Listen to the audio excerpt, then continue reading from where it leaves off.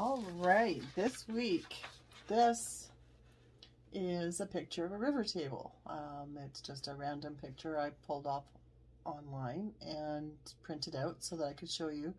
This is my inspiration for our Tumbler this week. So we're going to do a blue mica swirl with some glitter background, and then we're going to do wood grain on top and take off like a peekaboo or a geode or whatever you want to call it.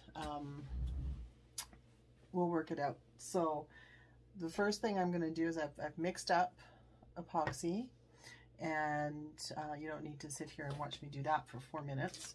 I use DIY epoxy, artisan epoxy, and I do heat up part A. I've mixed up 40 mils here. I'm doing a 20 mil cup, but you need to have more than you would use just to coat glitter on a cup, because you're mixing it in different pots, and you have to put clear epoxy on your cup first so that things can move around. And I will likely have some left over, which I will just throw into a mold, and we're good that way. So the first thing I've got 2 glitters here that are not pressing images. One of them is a small, chunky, but it's turquoisey and blue and goes really nicely with what I'm doing here. And this is a fine, it's just the color I wanted, and I don't happen to have that color in pressing images. And then I have a little bit of a chunky mix called It's a Miranda Thing. This was named after me, and I love this glitter, and it's got some blue and green and purple shift to it. So I'm just going to use a little bit of this one just to make it pop. I also have pressing images micas. I've got Burst of Blue and Sapphire C, and I'm about to put a little bit of, this is Peacock, into a cup. And I just left this one so that you can see I put a very little bit in here. Like, you do not need much, just the end of one of these little bar sticks is plenty for what you want it to do. So you get really good coverage with it that way. I really need to get these into containers, because it's easier than dealing with zippers and bags and stuff, and I'll get all messy when I have them in containers. And I'll just set that aside for now, and grab a baby wipe, or perhaps just change my gloves. That'd be the better thing to do right now, because I need to put clear on. Just lost a charm.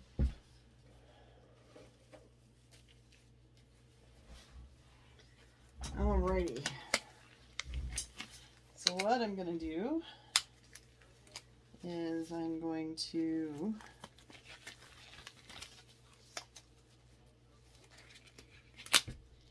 make sure all my important stuff is covered up here.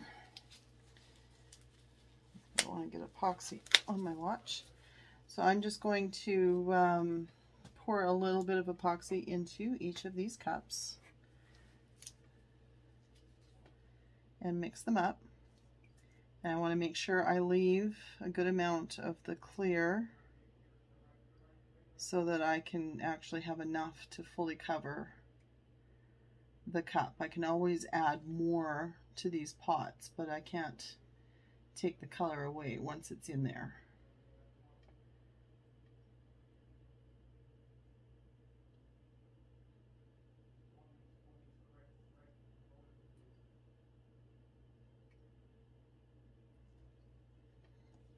Okay, so put that on my parchment so I still have it there. And then I'm just going to start mixing.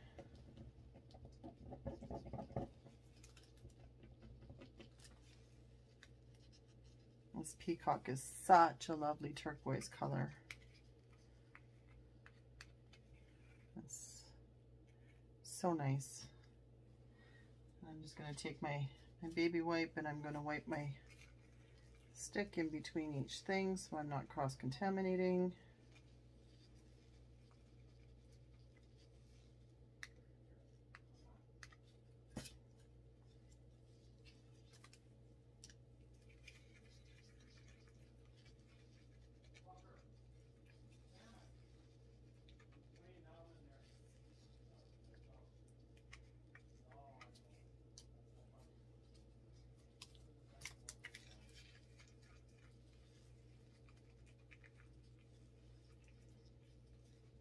You do want it to not be gloppy. If you're filling a mold with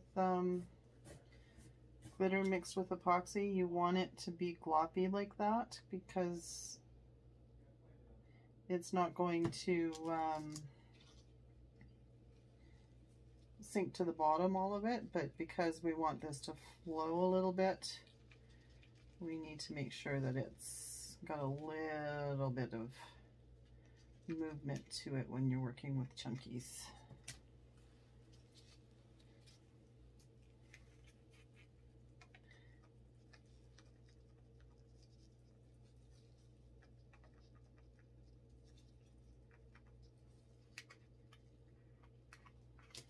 I am most likely going to be adding a lot to these, but just to get them going, we'll start with this.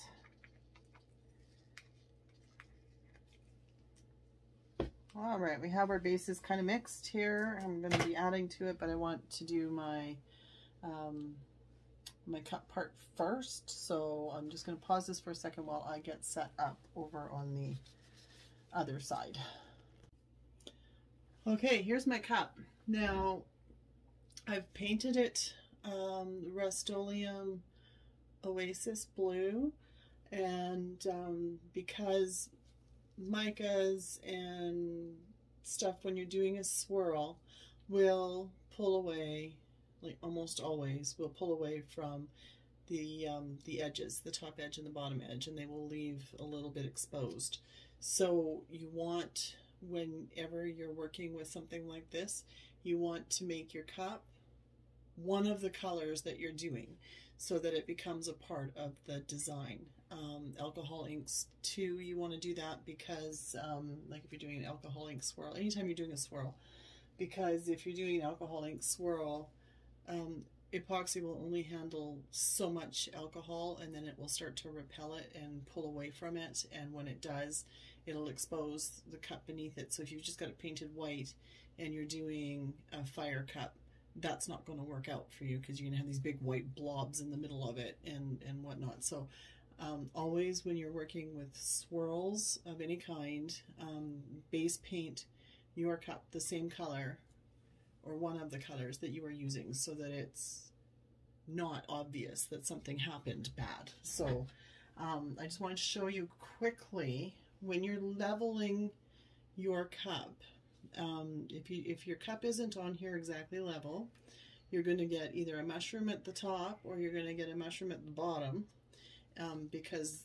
the epoxy's traveling up and down the cup until it is finished. So what you want to do is you want to get a torpedo level like this, and don't level it this way because cups are tapered, or this one's a modern curve, so it's curved.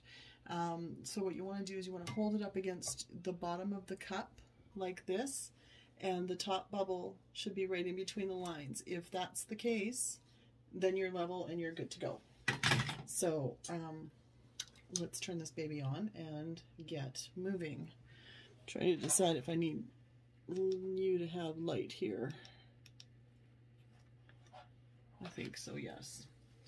All right, so first things being first, we need to just cover this with a nice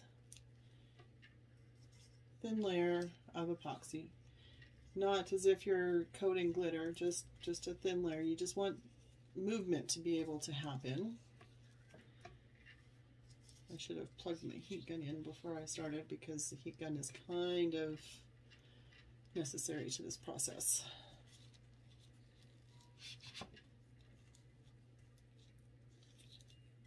I guess it's time to start wrapping my pool noodle on this one. Okay.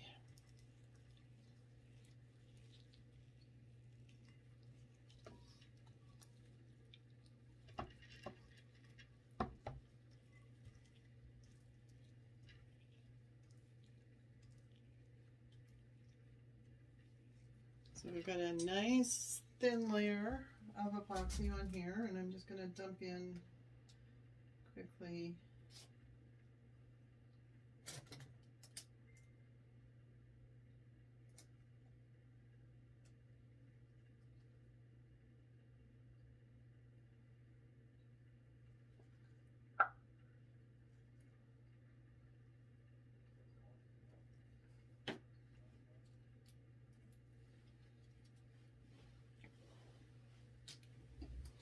into my cups so that I have it there. So I can take my glove off now because I don't need that for this part.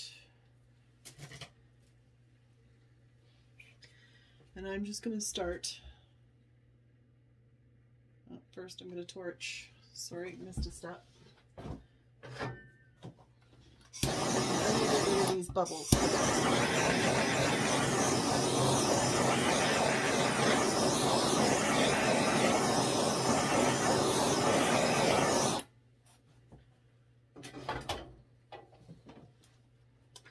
Now we're going to start drizzling, and we're just going to, no rhyme or reason, just randomly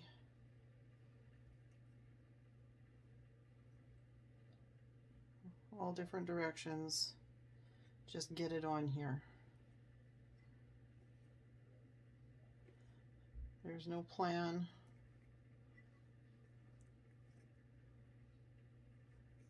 With swirl cups, it tends to be random. It's just make sure you get the bottom. The bottoms on swirl cups go so cool sometimes.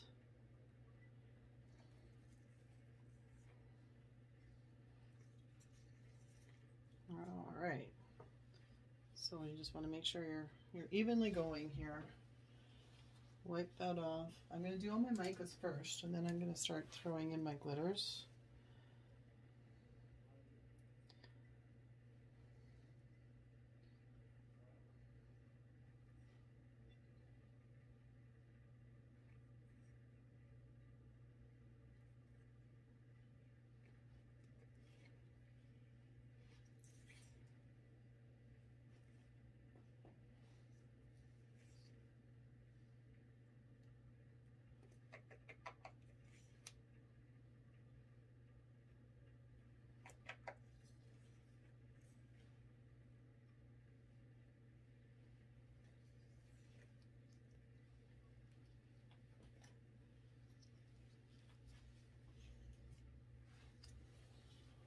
All right, and then the Sapphire C.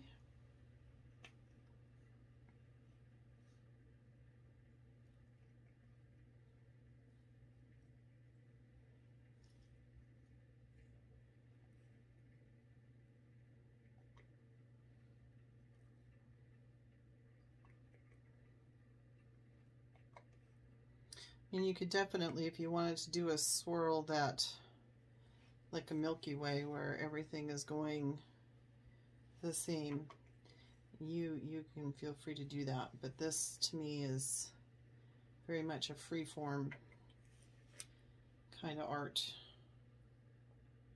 And you just want to just be as random as you can, while still getting good coverage. All right, now here comes my namesake glitter, and I'm just going to just apply that random places. I just want to give it a bit of a pop, and we'll decide, because some of this is obviously going to be covered up with a wood grain, where we'll decide what to keep and what to not when it comes time.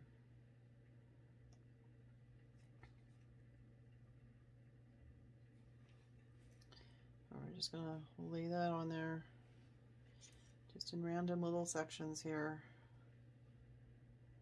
Spread it out. I'm really excited. This has been in my head for a while, so I'm really excited to be actually doing this finally.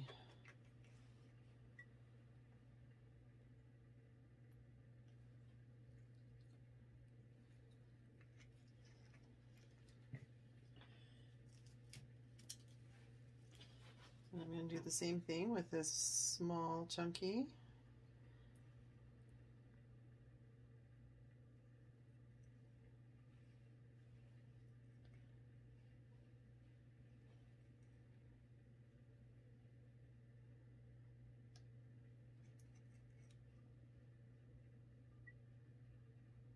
It's thickened up on me a little bit here, so that's okay.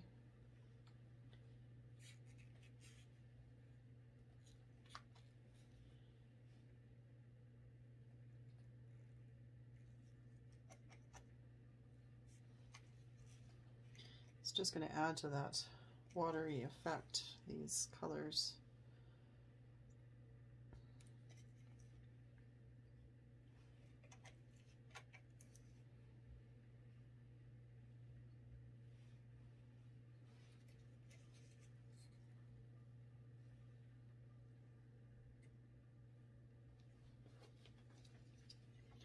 Alrighty, now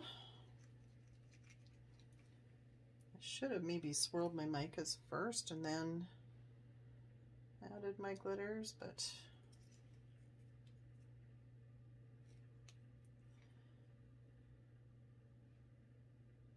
stuff happens sometimes when you're just winging it.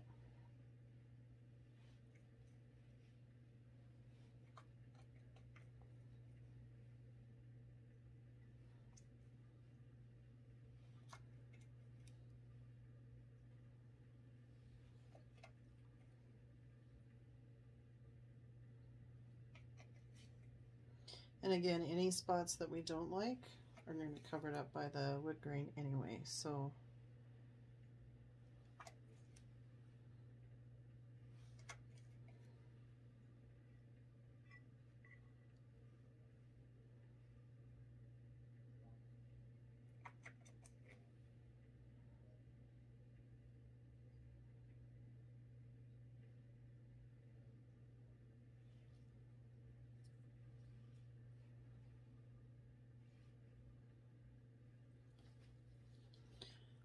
okay, we've got all of our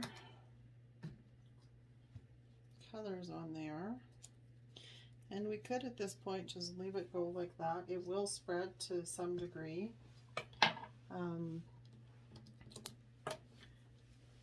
But I like to use my heat gun when I'm doing a swirl. So I'll plug it in. I never store my heat gun plugged in because one never knows what's going to happen. So I'm just going to turn this on. It's going to be a little bit loud, but I'm going to turn it on and try and get it moving just a little bit.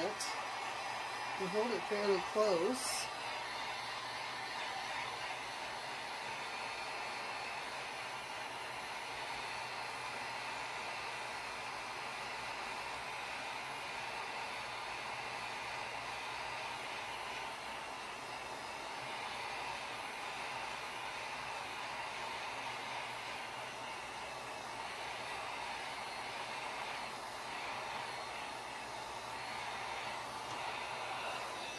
You see how that all fanned out right there? That's not what I wanted. I should have swirled it beforehand, but and then added the glitter on.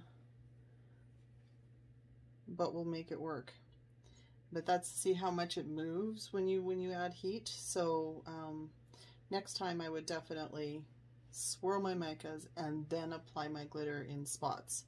But this is still going to look really good once we get to the next step. So I'm going to let this go and dry, and it may be necessary because of the glitter to add another layer of epoxy over top of that. So I'll get to that point and come back and we will deal with the peekaboo aspect of this. Okay, I am on to the next step. I did not do another coat of epoxy on here because I can use the glitter to my advantage with just little pokey pieces running through. So you can see my base color throughout. You can see actually what happens with gravity with mica powders and stuff is this rim here, the epoxy and glitter will pull away from the rim. So I've got this circle around the outside that is, you can see my spray paint. That's why I always base coat my color, and same with around the top. You can see where it's pulled away from the top. That's just a gravity thing. That's what happens. You can combat that a little bit if you're working with strictly micas and you don't want any of your base color to show through by waiting 15 minutes, leaving some of your epoxy in the cups, and then just dragging it up with a silicone brush or something. But I find it just as easy to paint the top, and I'm actually going to be covering most of this with a wood grain because it's supposed to mimic a wood a river table. So, and again, my brain wasn't working when I was doing this initially, so instead of the spots of glitter that I had planned, just little streaks of glitter throughout, all blew apart when I applied my heat gun to it. So unfortunately I've got more glitter coverage than I wanted, but we'll just roll with it because, you know, there's no wrong way to do things. It's just, okay, well, that's what happened, so we'll just work with that. So anyway, now what I'm going to do, I could just spray paint over this and then take acetone and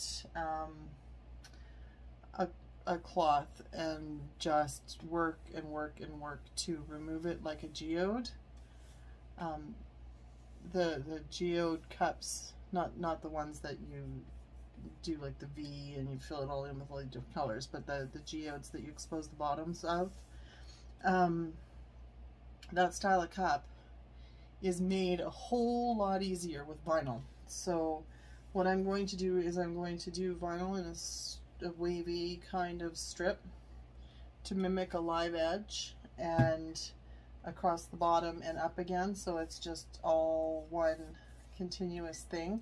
And then I'll work on some little offshoots to where I'm doing it, but I'm just going to do it with, and it's best to use, you can use whatever vinyl you want. However, permanent vinyl has a more permanent style of adhesive to it. That's what makes it permanent. And it's going to be a little harder to remove, and you want to make sure you don't leave it sit on the cup too long because it'll make it a lot harder to remove, and it'll leave potentially a residue that you need to deal with, and you need to deal with that by rubbing it off with alcohol, and that might mess up your design at the end. So try to use removable vinyl.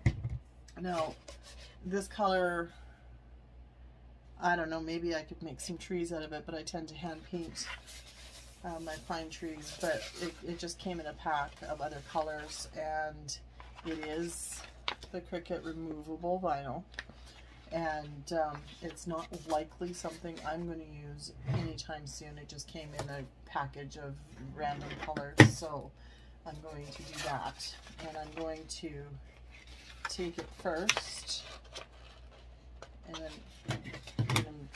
measure how big I need it to be. There's no point in cutting it bigger than it needs.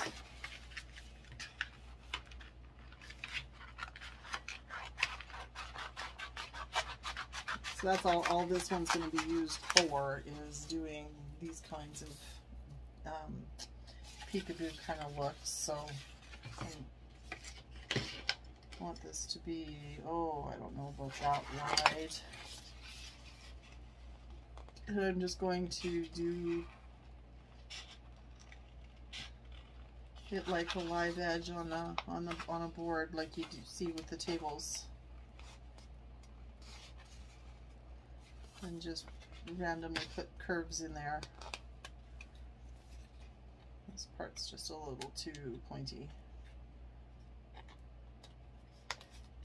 And I'm going to do the same on the other side, and it doesn't need to be, it doesn't need to follow the same kinds of curves, because live edges are just they're just the edges of trees after they've been cut, but not all sanded down.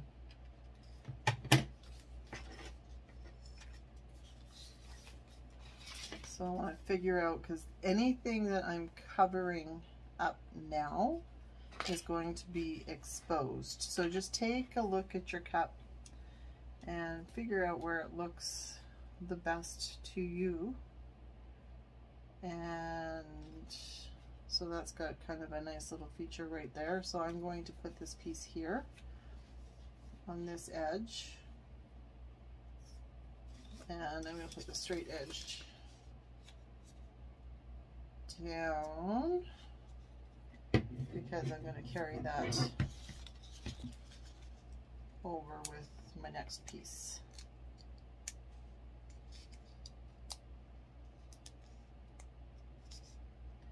And it doesn't really matter. This is a modern curve, so that doesn't really matter how flat you get your vinyl to sit, because you're just going to be ripping it up anyway. It's not a permanent feature to your cup. So if only I could get it to start peeling, that would be really great.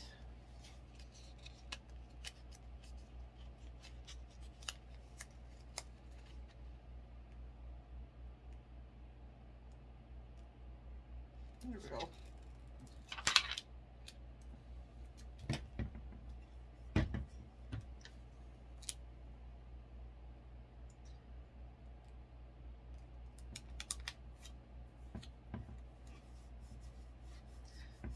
So this is buckling and stuff. That's fine. That's just fine for what you're doing. You just basically need to make sure your edges are stuck down so you don't get paint up underneath of them.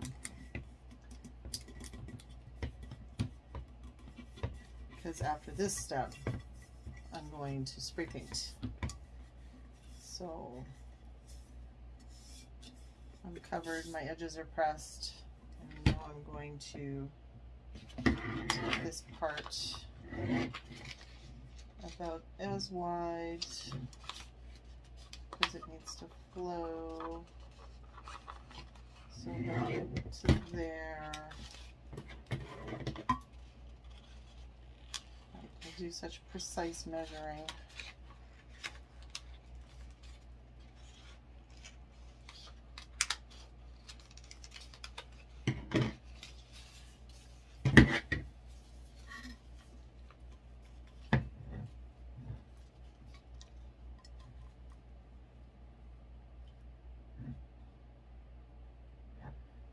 So what I'm doing here is I've cut this narrower strip because it's the bottom, so it's kind of narrow. So I'm going to try and get it so it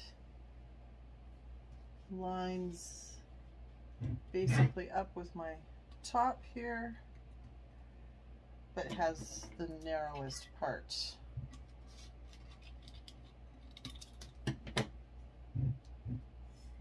On the cup so that there's still a flow.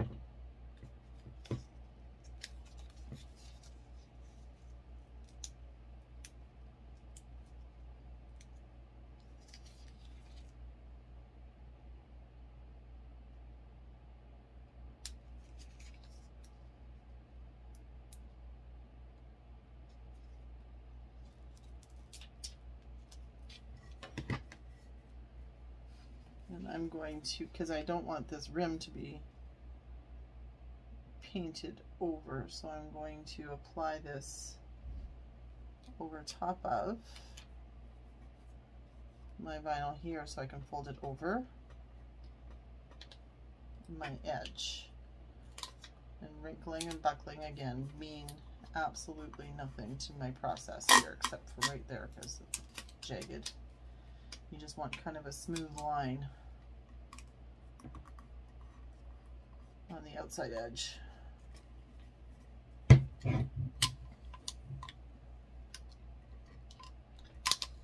And you can fix some of this when we do the step after we peel it off.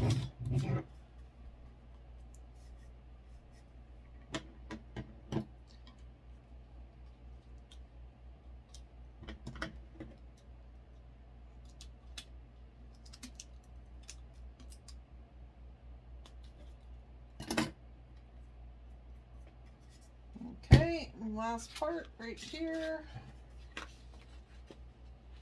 I want it to start.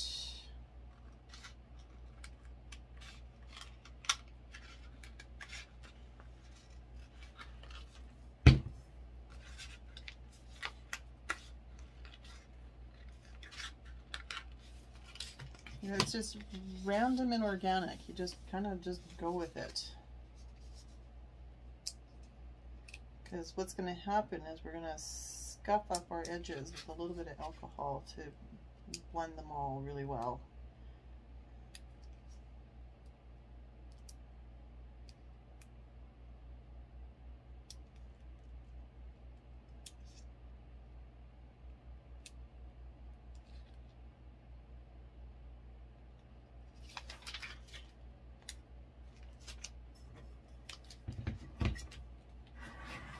Okay, and again, I'm going to line this up with what's already there.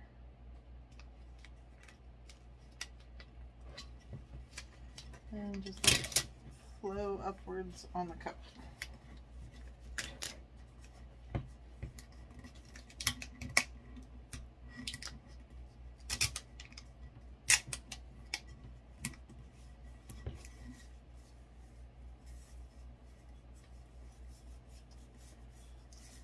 Alrighty, so for this next part, I am going to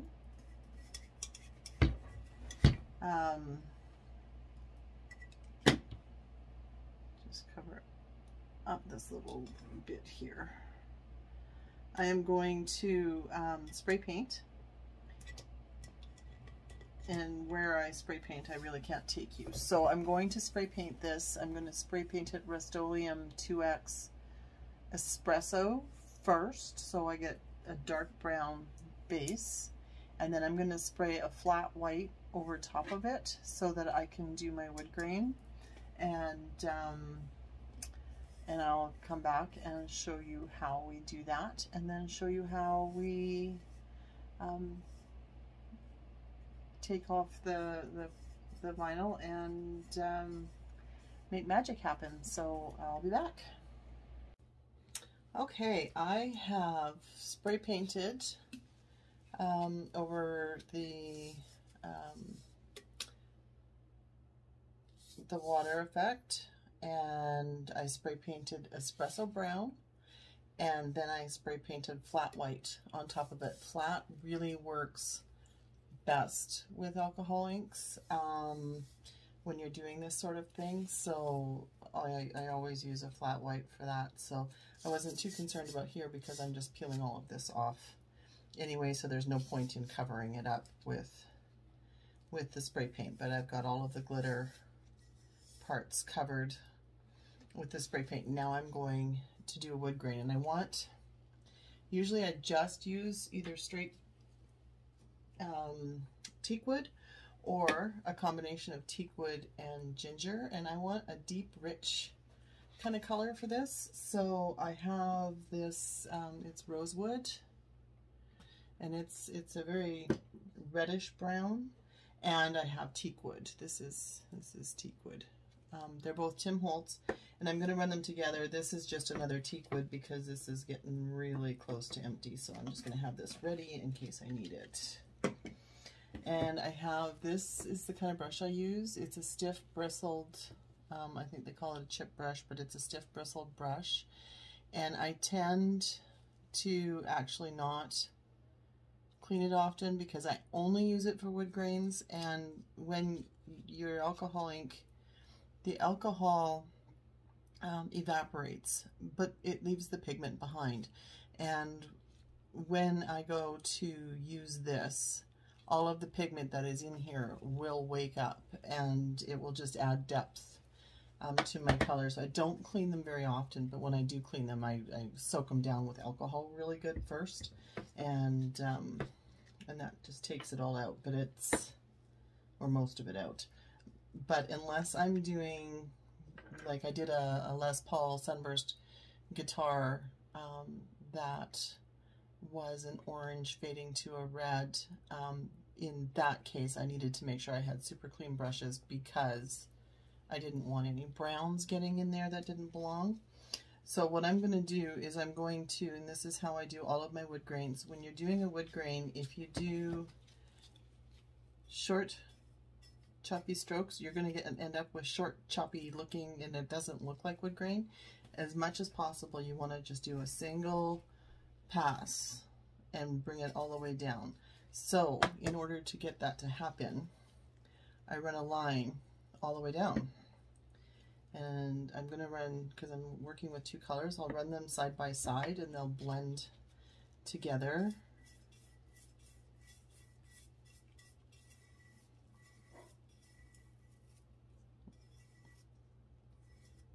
And you can see you're going to get the lines that you would get in wood.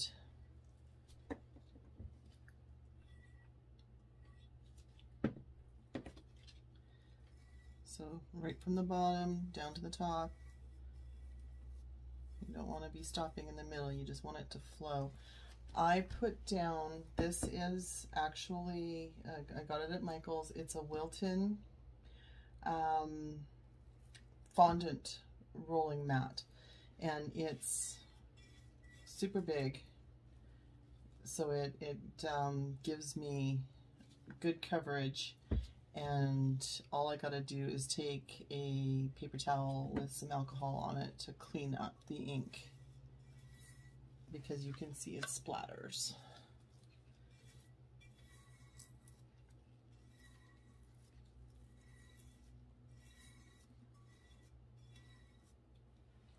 And you can see the depth that I'm getting with using these two different colors. It's Rosewood and Teakwood, and it's giving me the look that I want. And I'm just going to go over top of, because of my curves, I'm going to go over top of my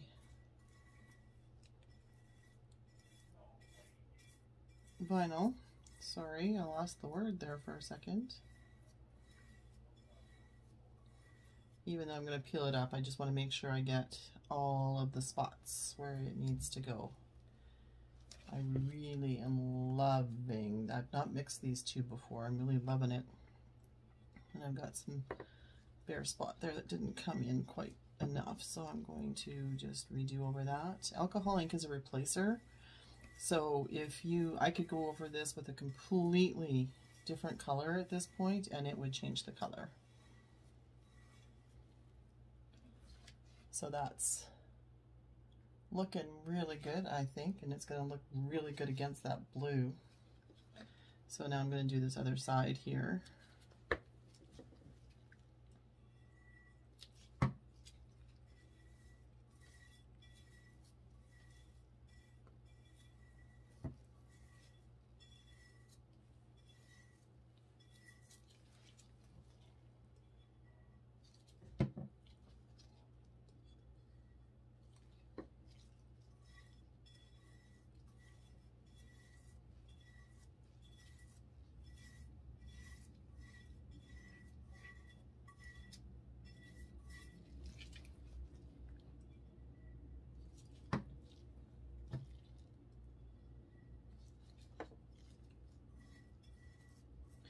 And you can choose if you want it just to be a plain, smooth table without any kind of knots or anything in it. You can choose to do that, or you can make knots.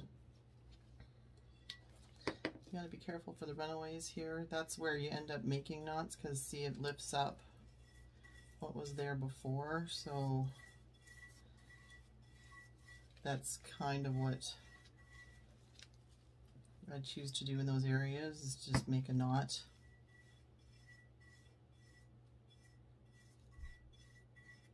And then it just looks like that was a natural thing that happened. So I'm going to, it's a little too red right there.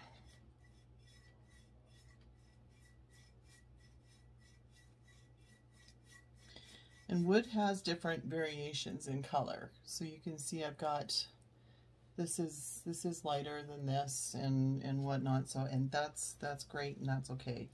But you don't want anything to look, if it looks too much like a brush mark, you want to get rid of it. So I'm going to maybe just do a spot here, and I'm just going to kind of wiggle my brush back and forth instead of brushing it out, so it looks kind of like an elongated brain feature. And until such time as the ink is dry, you can move the ink.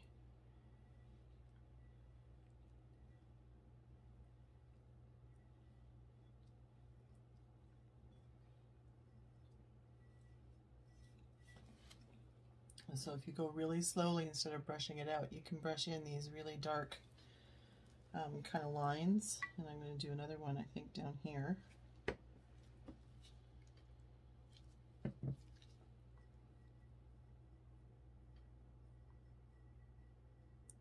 And I want it to come kind of to a point, so you can use a smaller brush for this as well.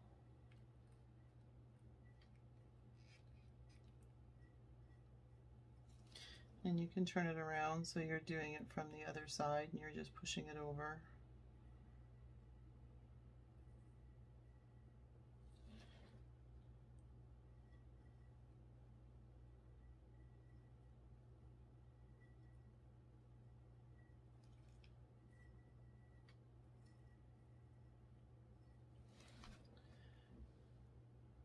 It's, in this case, very subtle, but this is supposed to look to me like it's a finely milled table, so it's not as rustic as sometimes they are. There's a little dip right here. I'm going to make sure I'm filling in here.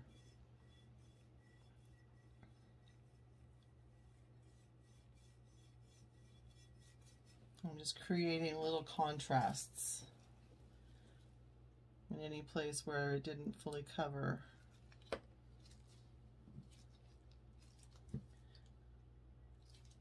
Just to keep it consistent, I need to keep both of them mixing together.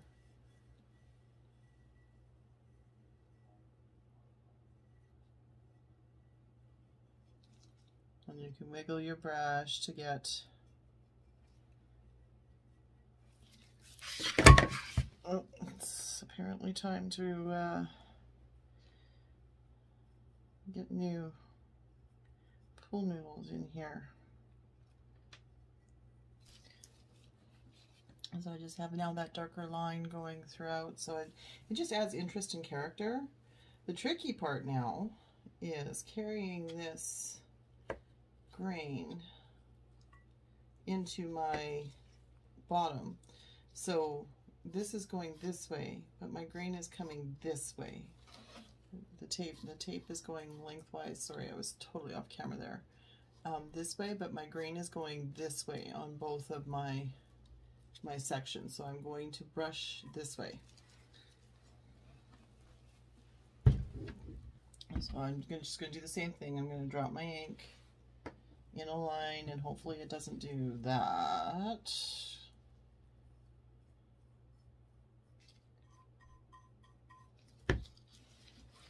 It's kind of hard to show you this part.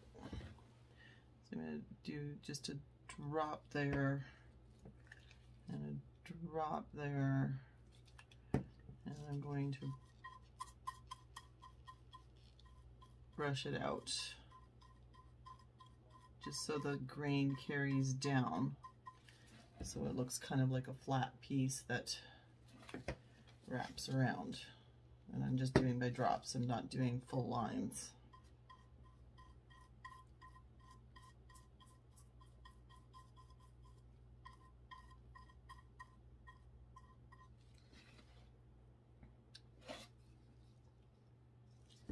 And I'm going to do the same on this side.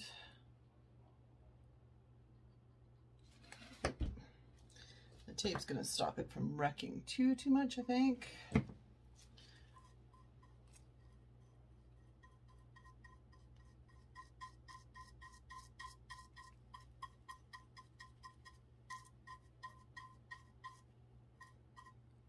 Okay. And make sure I just don't have anything up here that I need to deal with because of doing that. And I'm good. So this, I really like this combination with Teakwood and Rosewood. It came out awesome. So here is where we can now take off the vinyl.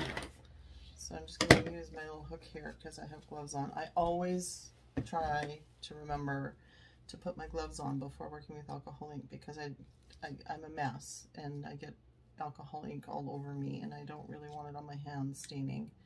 So now you can just take it and peel up your vinyl.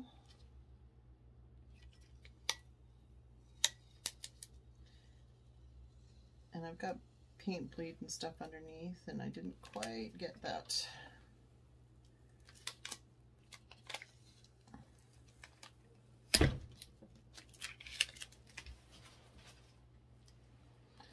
So you can see it's kind of a mess, but what I'm going to do is I'm going to take a Q-tip and put some alcohol on it, and I'm going to scuff up my edges. So any of the, where the vinyl was buckled and it went funky, or this, like I got underbleed, or this spot where I didn't quite get it wood grained, I will fix all of that in my next step here. So let's get all of this vinyl off.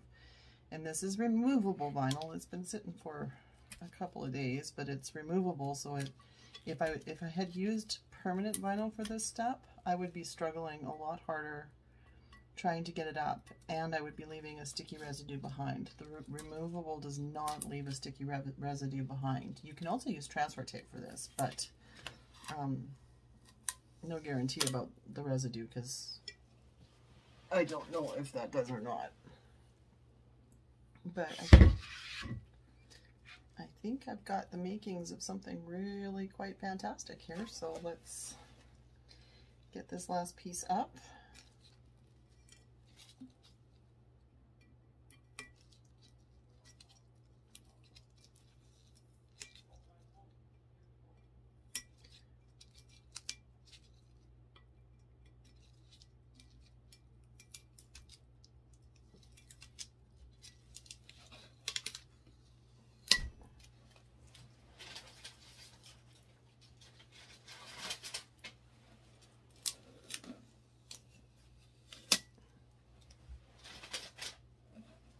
You could make these as wide or as narrow as you want.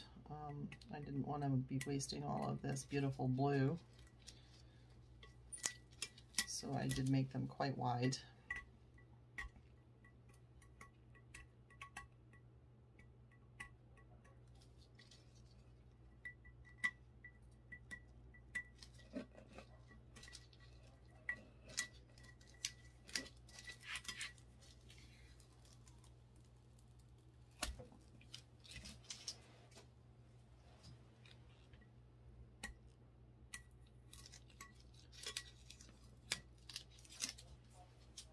Okay, just about there.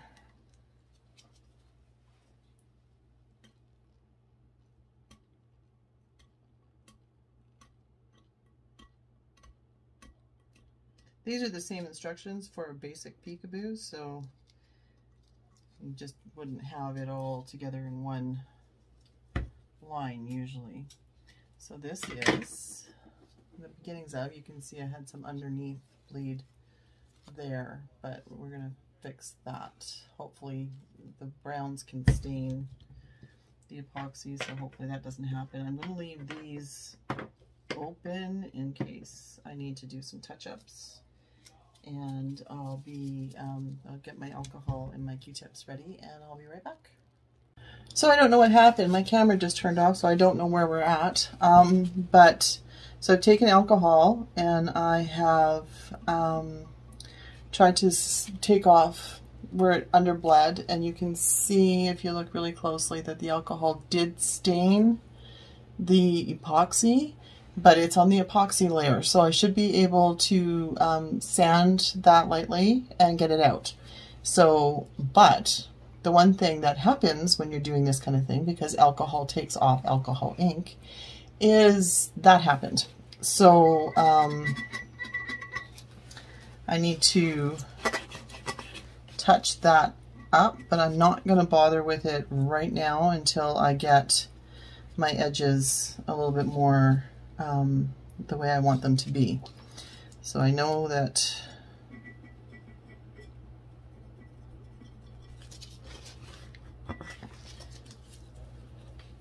what I'm going to do here is I have alcohol saturated my Q-tip. Now you can do those geode cups like this too, and it works fantastic because you can just use waste vinyl or whatever and peel it off instead of spending all that time with acetone trying to get rid of your spray paint. So what I'm going to do is I'm just going to use some pressure and scuff up the edges a little bit so it's not quite such a hard line.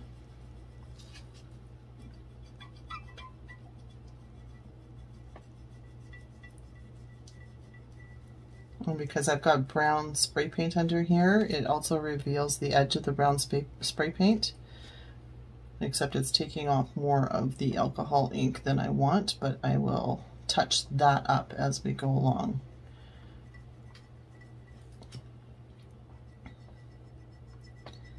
Because I don't want a pristine line, I want it to look like a live edge.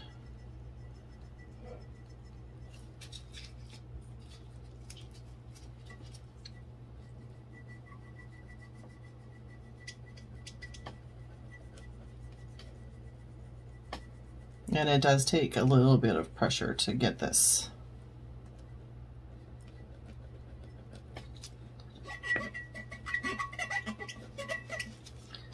And you want to watch out for staining as you go. And you're going to go through more than one Q-tip doing this.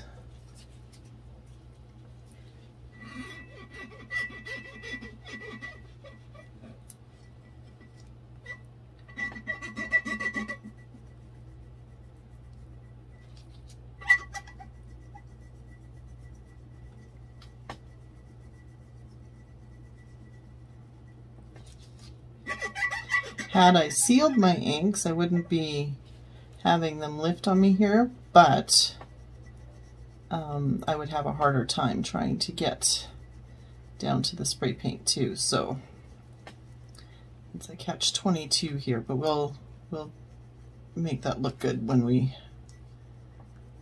are all finished here.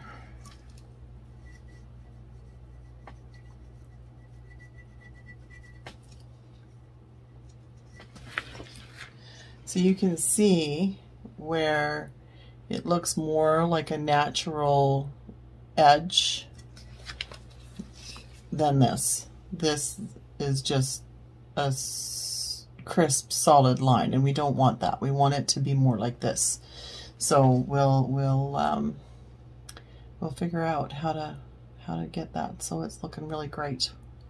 And it doesn't just look like I just removed all of my alcohol ink on there, but that's essentially it. So if you can see a little bit of the brown line underneath of it,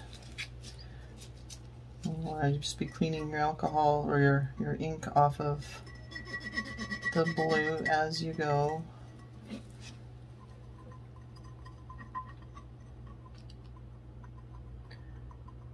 Just to minimize the amount of sanding you're going to have to do.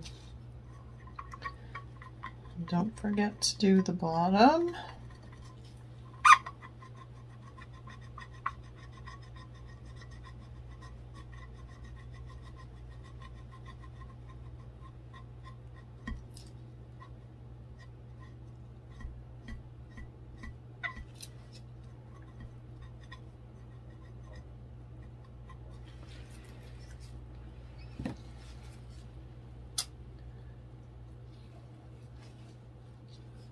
Okay, so you get the gist of this now. I am going to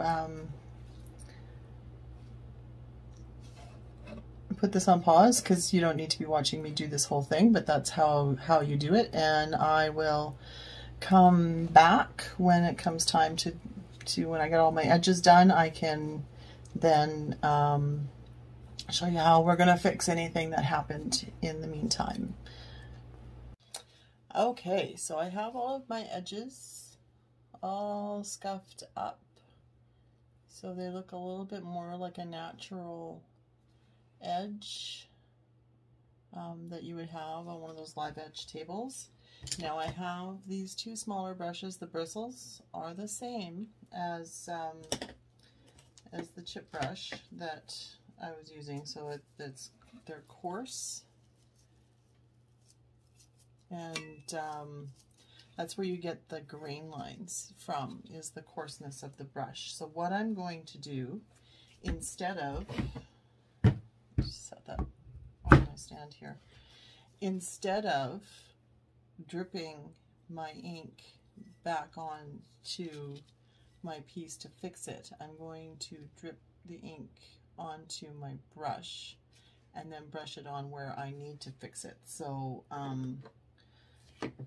it just is more controlled that way. It's not going to run away. So I'm going to, when I drip it on, this is the Teakwood. So I'm going to do 2 drips, 1 on each side. And then I'm going to put 2 drips of the Rosewood in the spaces between.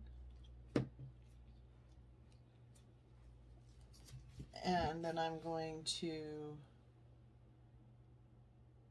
brush it on. Hopefully it'll cover up. Well, I waited too long. Too much talking, not enough doing. So again, I'm going to drip Rosewood, Teakwood, and I've got these spots here, and I'm just going to brush them out.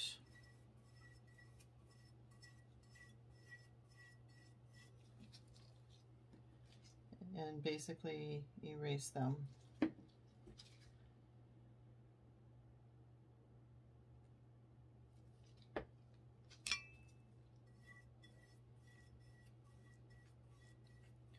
And again, this is where we're going to end up with some natural, I have too much Teakwood in there, I kind of lost control of what I was doing. And then we can take the edge of the brush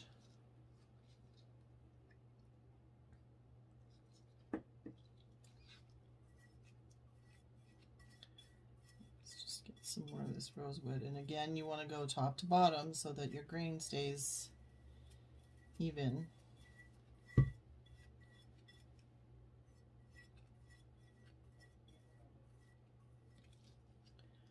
And now I can take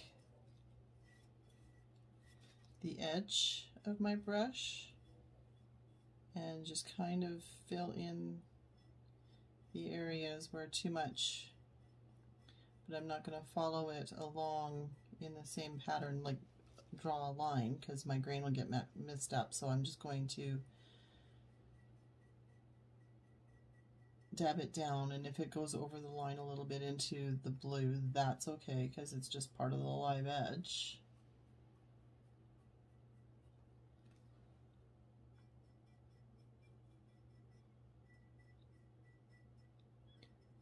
If you need to make a little knot somewhere because things aren't working out just the way you want to, you can just play around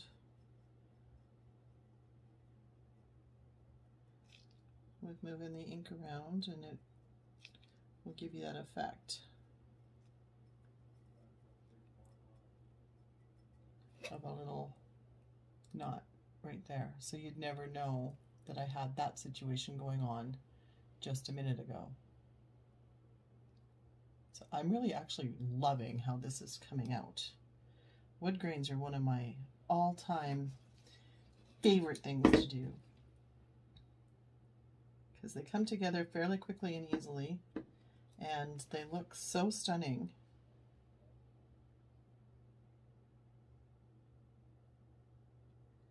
I think this bottle's just about done.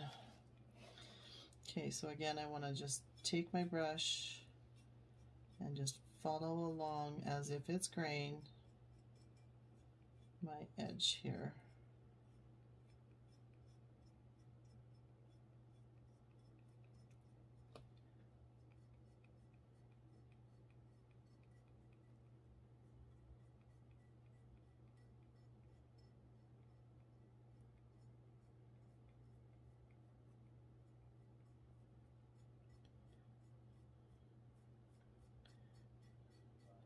And do some blending into the piece so it doesn't look so much like you just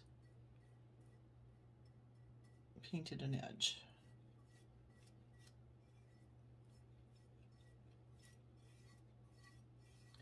Always remembering you want to keep straight and you want to keep top to bottom.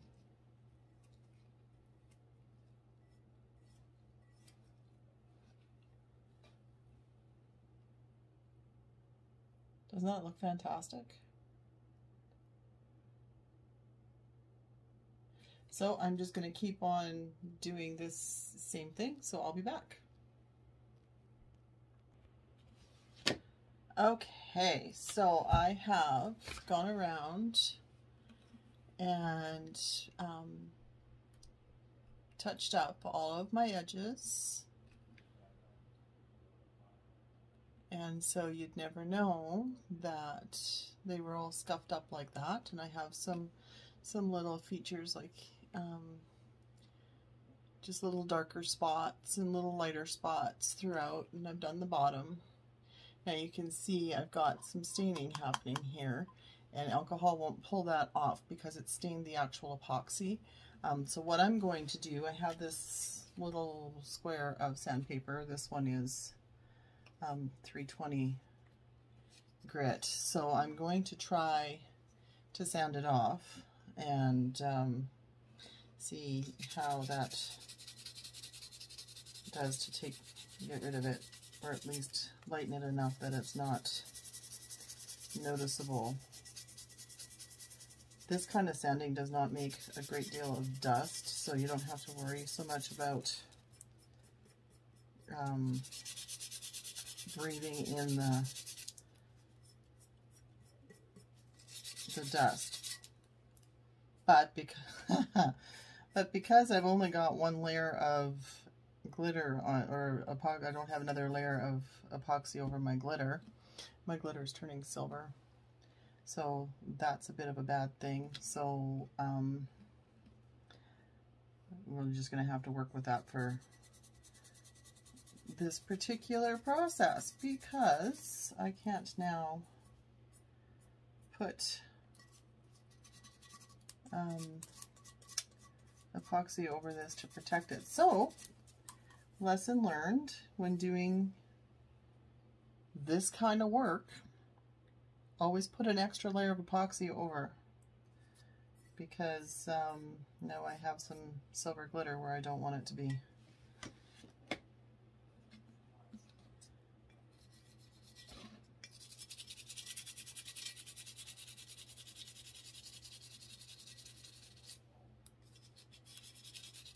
It's all just a giant experiment anyway.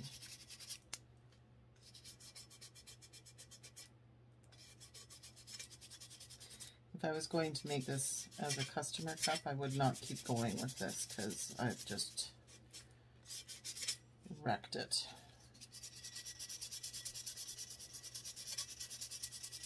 If I was just using mica powder instead of glitter, it would not have been an issue.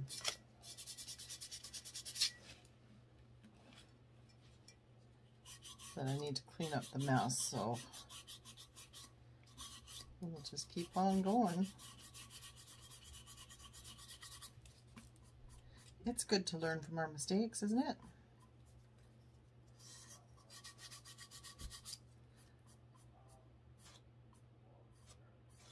It's just going to look like I have some random silver pieces in here, so ultimately, if I didn't know what it's supposed to look like, it wouldn't be so much of an issue. The sanding does work for the staining, though.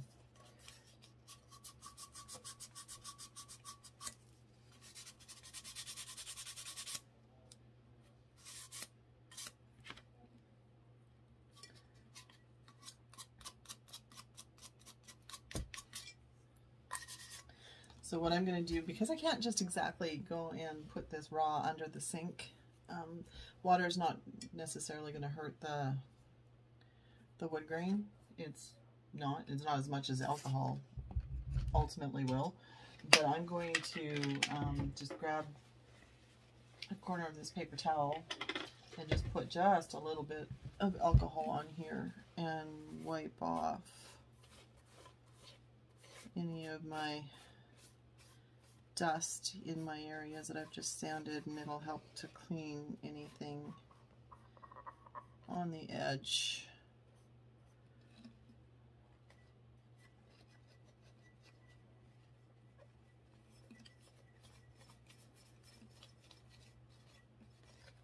I usually do not recommend putting alcohol, wiping down your cups, because it can actually cause problems with fish eyes, but I'm going to make sure that this is good and dry before I'm going to put my epoxy on, and I'm about to seal my wood grain.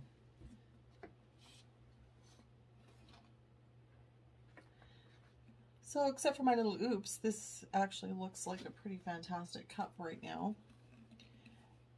And because of that, I'm going to tell you, I know that there are so many differing opinions, because every time somebody asks a question in a Facebook group about sealing alcohol inks, some people say they don't seal, they just let it dry for 24 hours. Or they don't seal at all and nothing happens, or they seal and it changes color but it changes back. I don't know where their eyes are, because I've never had one change back that changed green. If it changes green, it changes green, and it's usually done. But I'm going... Sorry, this was spur of the moment. I'm going to show you something. This is a palette of alcohol inks. When the ink evaporates, it leaves behind the pigment, and this has been drying in here, been in here for months. So I'm going to show you what happens when I put a little bit of alcohol in here, and maybe get use a Q-tip. So I have a little bit of alcohol in this well now. Turns right back to ink. So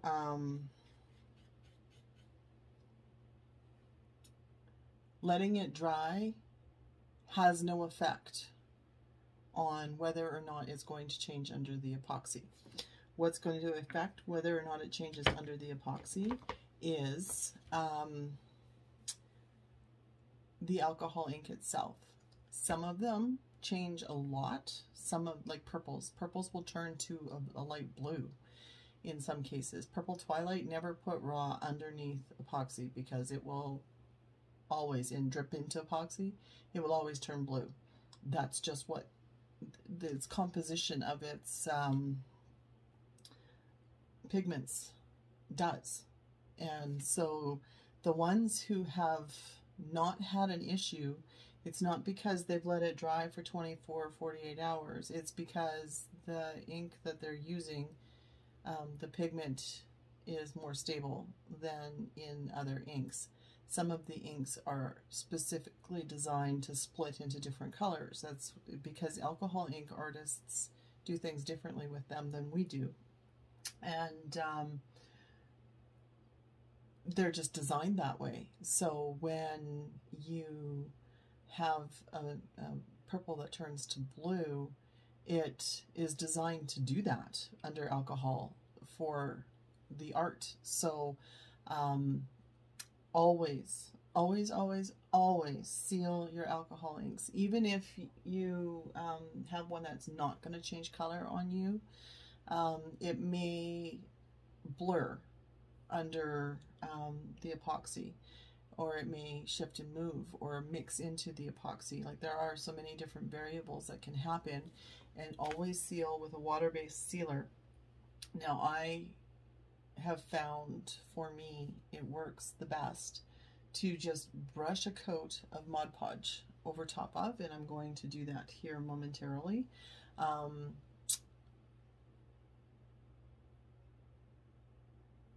Our alcohol ink artists use a thing called Kmar varnish, and it's a water-based varnish, but what it does is it fixes the ink, and then you have to add clear spray paint to it. Never put clear spray paint over alcohol ink, because it will react just like it does with epoxy, especially if you're a little heavy-handed with it. So always, always, always, always, always brush a layer of Mod Podge over top of your alcohol ink pieces when you paint them on like this, because yes, a wood grain does not take a great deal of time, but the epoxy will be, or the alcohol ink will behave differently over cured epoxy than it does over paint, raw spray paint.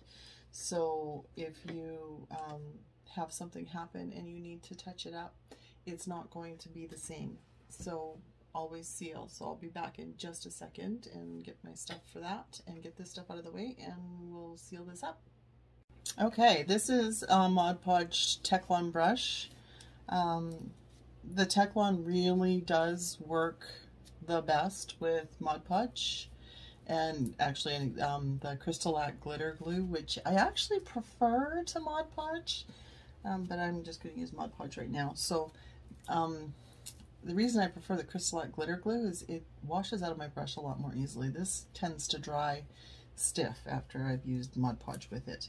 Any Teflon brush will do, and you know it's Teflon by the color of the bristles. These amber colored bristles are what you want to use when you're using glue. So I'm going to, this is my Mod Podge. I put it in this this condiment bottle with the silicone lid, and I find it works the best for me this way because I can just pop it off and go. Sometimes I need to pull the glue out of the funnel part here, but it's an easy thing because it doesn't stick to the silicone.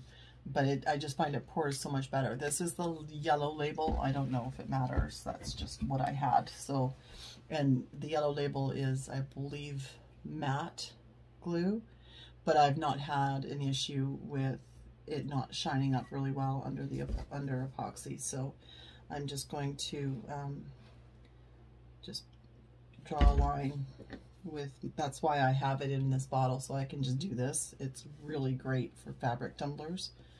And I'm just going to just brush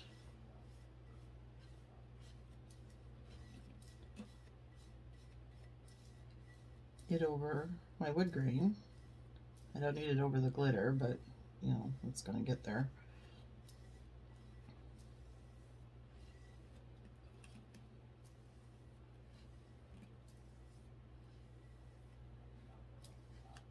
Now, if I really, really wanted to, I could at this point put a little bit of the glitters that I messed up here on. I'm not gonna.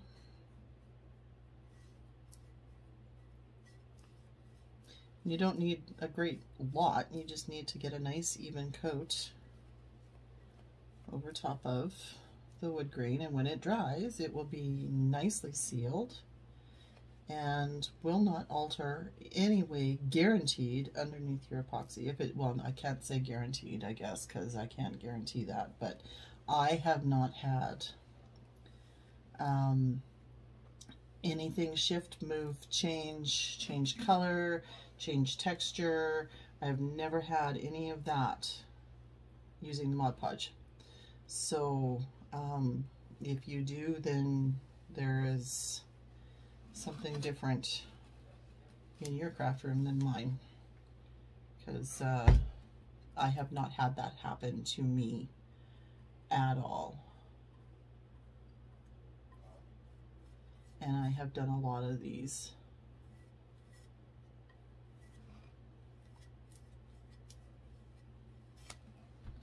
So I'm just going to let this dry, and then we can start moving to epoxy.